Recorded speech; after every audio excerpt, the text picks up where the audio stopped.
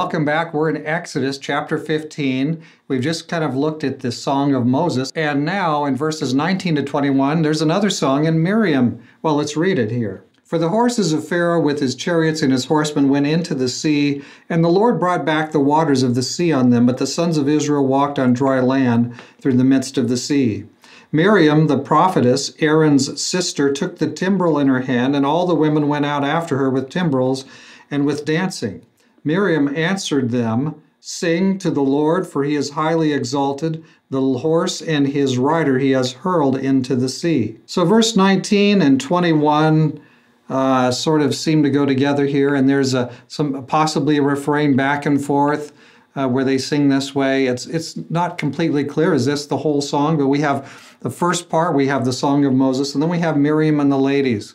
And just as the book of Exodus began with the ladies protecting the male children they were supposed to kill because Pharaoh had demanded it, here we have them also participating, triumphing, and singing of God's deliverance of his people. God is highly exalted.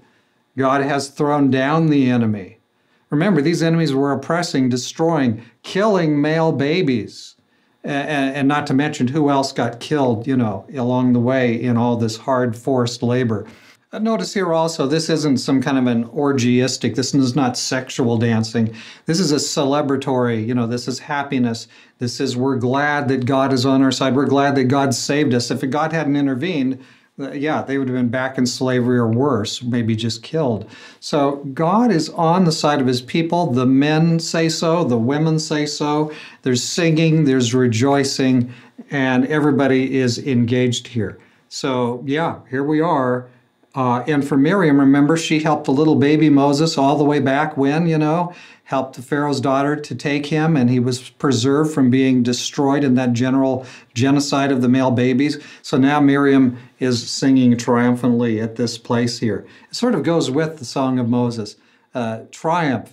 God wanted his people to win. Pharaoh wanted those people to die, and God won. So it's a good thing. And it's not bad to be joyful and rejoice when God has the victory. By the way, this sort of brings to an end another of the major sections of the book of Exodus. From here, we're getting into several tests that are going to come in the wilderness, and we'll start on that tomorrow morning with the bitter water at Marah. See you tomorrow morning.